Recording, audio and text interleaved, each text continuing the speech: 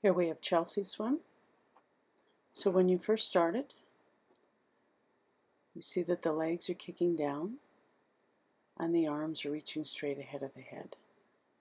So from the hips up towards the head, you're fairly horizontal, but the legs are really kicking down into the drag zone. So this is just making it much harder to get forward in the water. Once we stack everything nice and straight, then the legs will be drafting. So they're not going to be drag anymore, they're going to propel you, and then they're going to stay out of the way. So we're getting the hips rotate, nicely done.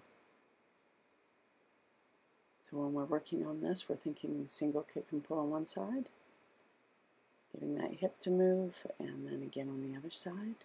Good job.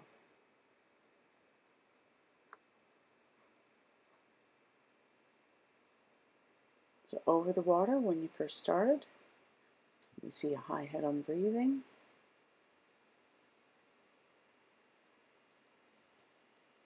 And sometimes some difficulty getting over the water on the opposite side that you breathe on.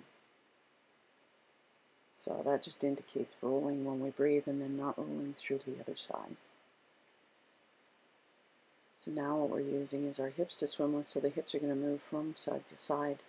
That's going to give you the room to get the arm over the water and room to breathe when you're about to breathe. So when we are breathing, we're focusing on lifting the chin and dropping the top of the head down so the head stays horizontal. Nicely done. Keep up the good work.